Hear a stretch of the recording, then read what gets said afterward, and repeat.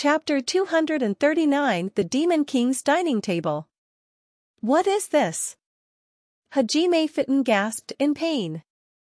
Vandalyu's blood that had scattered across the field, the severed pieces of his flesh and the stains all over Hajime Fitten's body turned into a crimson mist. As it did, a violent pain ran through Hajime Fitten's entire body. Hajime Fitten screamed in agony. He sensed intuitively that this was different to the pain from the curse of consequence of action. It was the same pain as that inflicted by the attacks that he had received from Vandalyu up to this point, which possessed the effects of the divine enemy, God Devourer and Soul Devourer.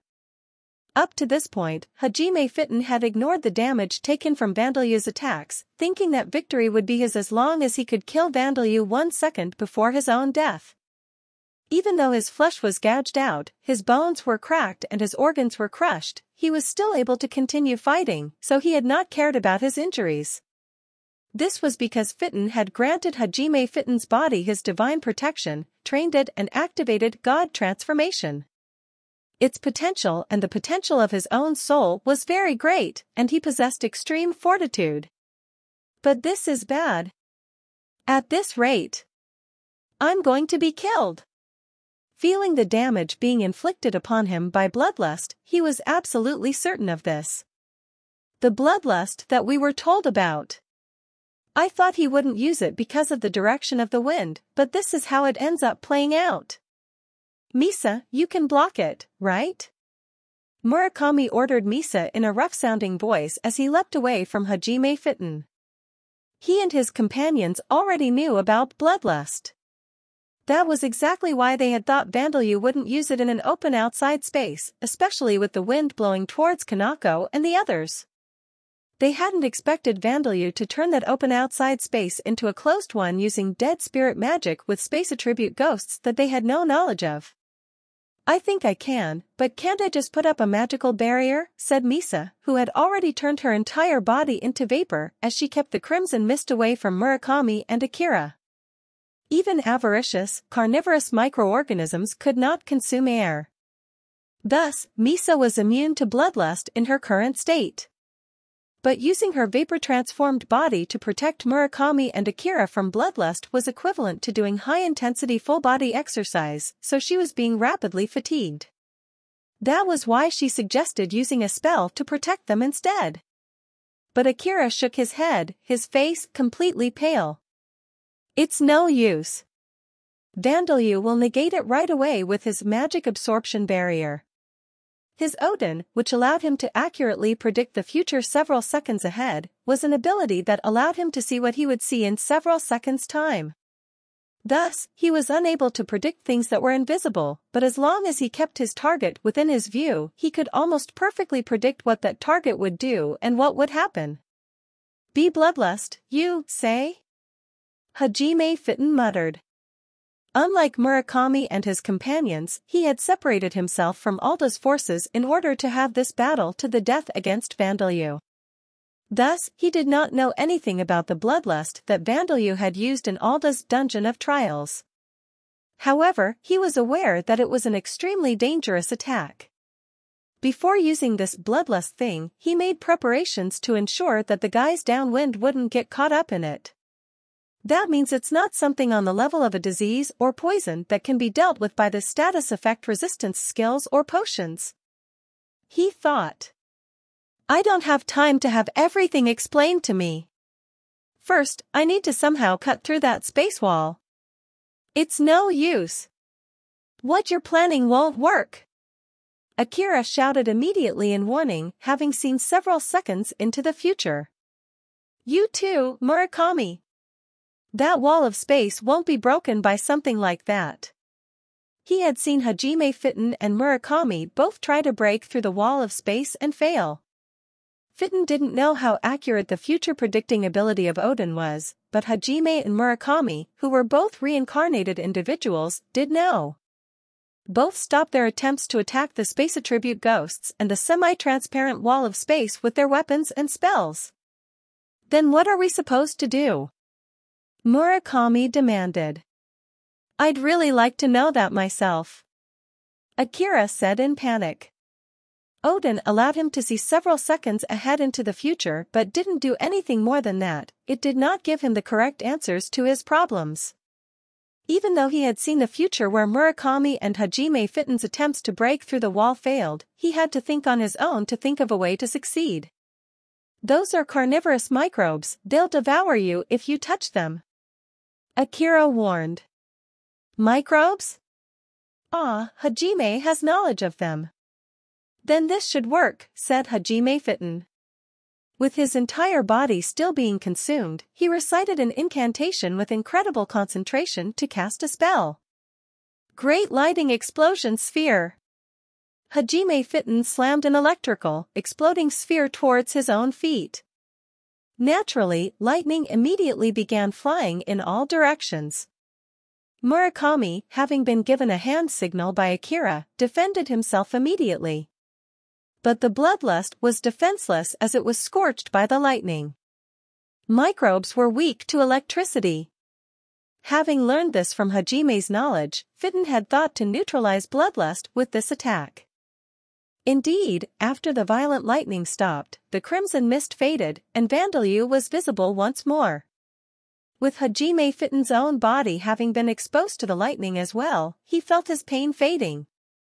Humph, he smirked triumphantly, but in the next second, he screamed as once again he felt the excruciating pain of his entire body being attacked by bloodlust, and pieces of his soul being scraped away and devoured. It didn't disappear? The crimson mist rose from the ground, re-blocking the path between Hajime Fitton and Vandalyu.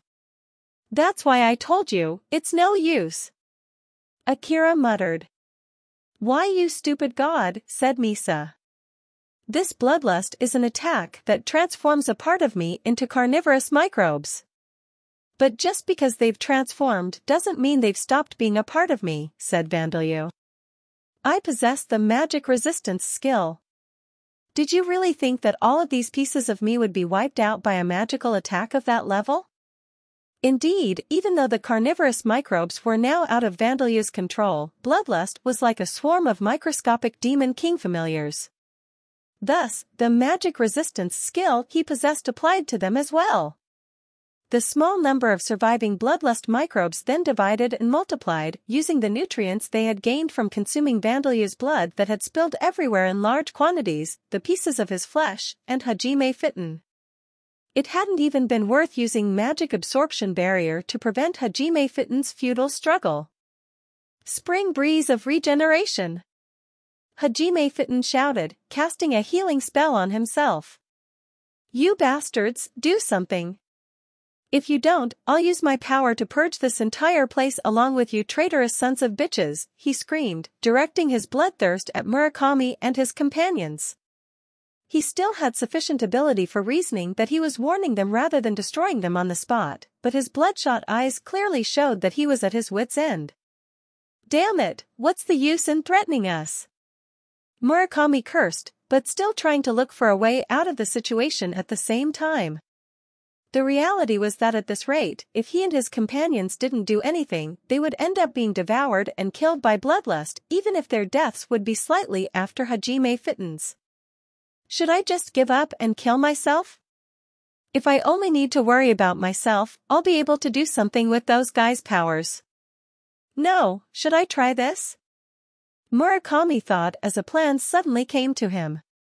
He glanced at Akira to confirm whether this plan would succeed.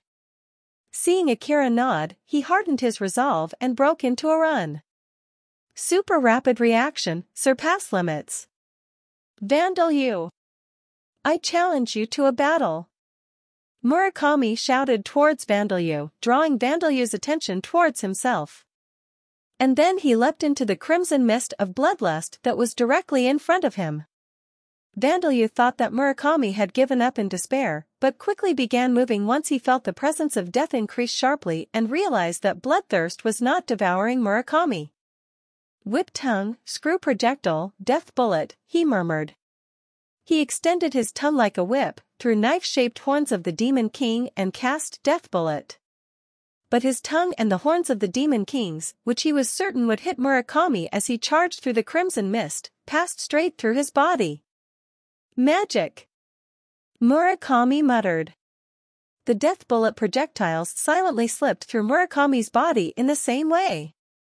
Seeing this, Vandalyu thought of one thing. Gungnir, he murmured. Gungnir, the ability possessed by Kato Kanata, which had allowed him to pass straight through target objects of his choice. Murakami had pretended to shout Vandalyu's name out of sheer anger, but he had actually selected Vandalyu and Magic as targets for Gungnir. You're going to get hit! Akira shouted at Murakami in warning. Why was Murakami able to use Gungnir? Consecutive fire, Vandalyu murmured, deciding that he didn't have the time to think about that right now. He threw more horns of the Demon King and an iron throwing knife, created from thin air by Golem creation. Akira's warning had come a moment before Vandalyu's attacks, but Murakami was unable to make use of that warning. As the Demon King's fragments were a part of Vandalyu himself.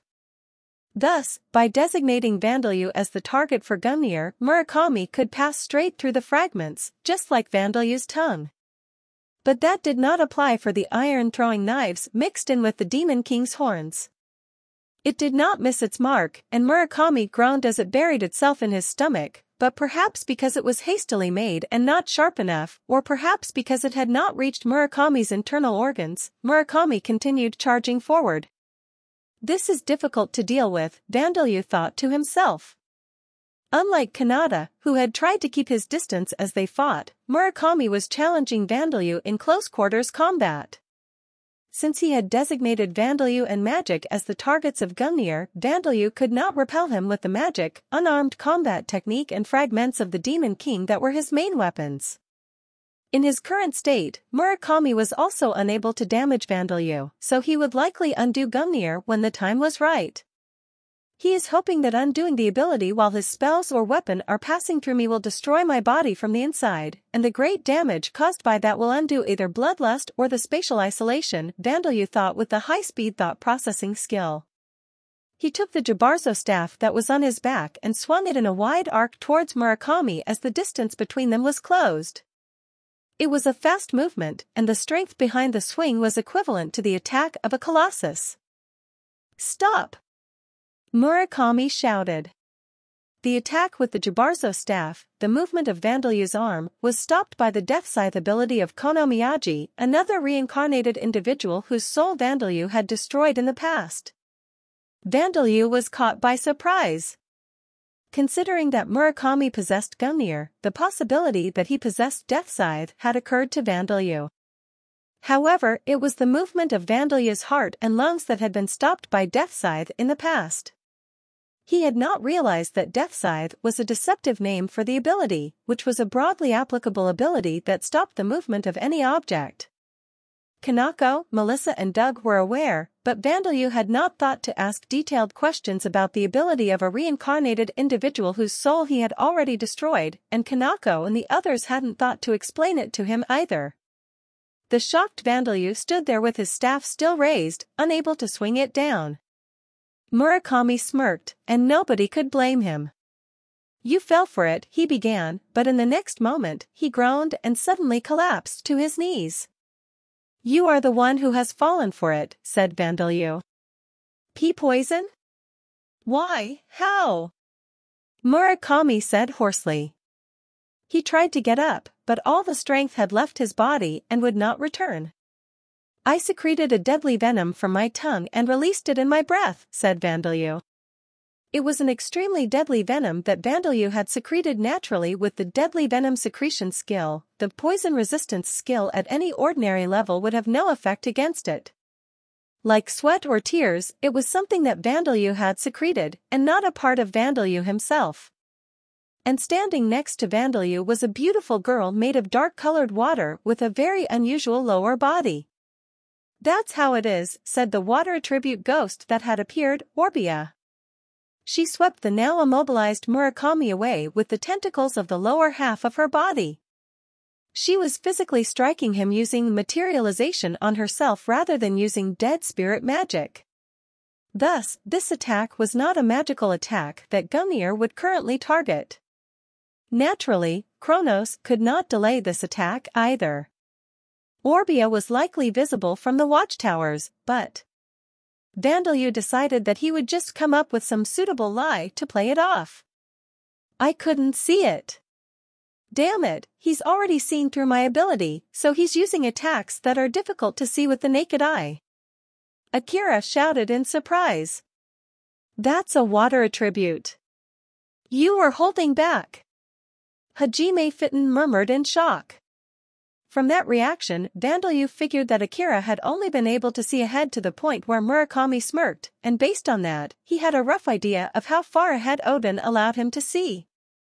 Murakami, who had been sent flying by Orbia, fell like a rag doll within the range of bloodlust. Perhaps because he had lost consciousness or run out of mana, or perhaps there was a time limit on his abilities, both Gungnir and Death Scythe came undone. At this rate, Murakami would be devoured and killed by bloodlust, unable to move because of the venom. He might be able to escape that fate if he used Gungnir, but that was impossible. Fully aware of this, Misa clicked her tongue. We have no choice. Akira, manage on your own for a while, she said. She created a wind with her vapor body, sweeping up the bloodlust, closing in on Murakami and gathering it in one place.